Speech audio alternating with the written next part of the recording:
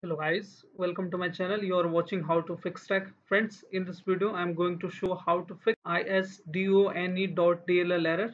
This error occurs when you install any game or any software to give you better graphics and faster experience. Most games nowadays require much storage space to run, so sometimes you may fail to install the large game files on PC due to not enough space in your memory.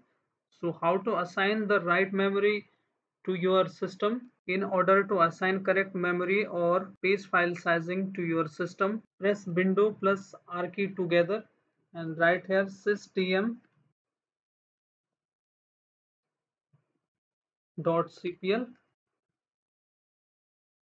Hit OK. Now you will see pop up like this. You need to go to advanced options here like this. Then under the performance tab, you need to click on setting button here. Now again go to advanced options here. Now you need to click here, which is under virtual memory. Click on that, and in your case might be like this. So uncheck this option, automatically manage paging file system for drivers.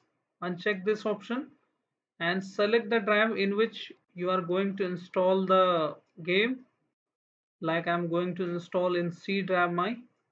So click that accordingly like this, and click on virtual memory here like this, and currently allocated is 3968. You can assign here 3 times more memory to your RAM. Like if you have 4 GB memory, you can assign 12,000 MB.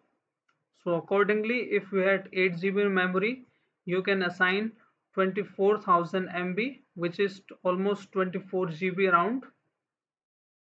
And starting file size, I'm going to assign 100. Initial size MB in 100, and the maximum I'm going to assign 12,000 because I have 4 GB RAM in my system. Click on set here. Now again click on yes. Now click on OK button here. Then click on OK again and hit apply, and then OK, and now OK.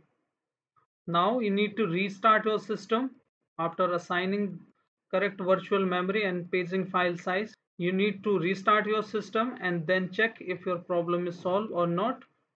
In second method, we are going to perform some command by CMD. Go to search bar and type here CMD. Right click on command prompt and run as administrator here. Click on yes button. And now you need to type one command here, sfc space / scan now. SFC stands for System File Checker, which scans all the corruption inside your window and repair those. It might take 10 to 15 minutes. You need to wait for that. Let it complete and see if your problem is solved or not. If your issue still persists, move to third method. In third method, we are going to turn off window firewall and antivirus program for temporarily. For that, you need to click on here. Sometime it may restrict any software to install inside your window. So we need to turn it off for some time. Now you need to click on update and security option here. Then click on Windows security option. Now you need to click on virus and threat protection. Click on this. Then click on manage setting and real-time protection. Turn it off for some time. Click on yes. This as well. All. And go to firewall and network protection here like this, and domain, turn it off as well.